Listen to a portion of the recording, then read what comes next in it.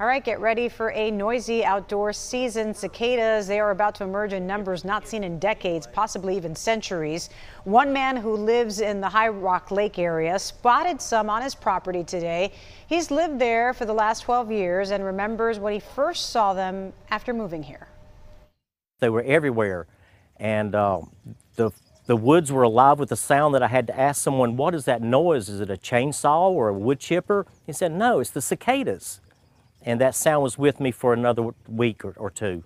They're going to be noisy in the next couple of weeks to the point it's bothersome. And it'll go on for several weeks, just buzzing throughout all the landscape. The insects emerge from underground every 13 to 17 years. They make a lot of noise. Smith says you don't need to be afraid when you see them and suggests sweeping them to the side. I'm kind of glad I missed them last year, Dave. I don't remember seeing any cicadas or hearing them for that matter. I haven't either, and I've never seen one, but I've heard them a lot. So, well, I'm kind of glad. I hope it stays that way for both of us.